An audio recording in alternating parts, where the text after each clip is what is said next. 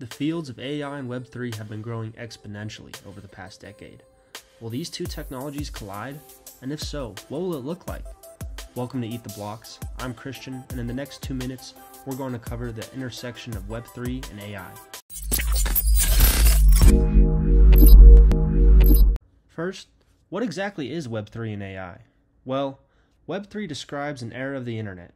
Web 1 describes the first era of the internet, where users could read information on the internet. Web 2 refers to the next era, where users could interact with the information on the internet and other internet users. Finally, Web 3 has begun with the decentralization of information using blockchain technology. Users now collectively host and interact with data on the internet without the need for a central authority.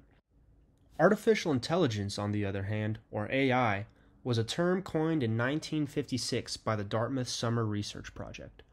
Artificial intelligence refers to software that can learn patterns and predict them into the future. This type of software is proven to be capable of incredible things, including image classification, learning and speaking languages, and optimizing many different operations. The collision of these two technologies has already begun, slowly but surely. The tried and proven AI algorithms and software are being integrated into the Web3 space. One of these instances is IPWE. They are the first global patent registry to be built with the help of blockchain and artificial intelligence technologies. Blockchain technology keeps the data immutable and auditable by anyone. The AI then optimizes several functions, such as finding related patents and identifying the most important parts of a legal document. For AI and blockchain to be used together in a project, they require an intermediate central authority.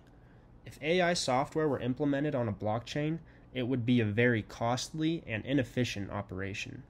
Instead, AI software requires complete authority over data to avoid having to ask for permission and contribute supplemental resources which would be required on a blockchain.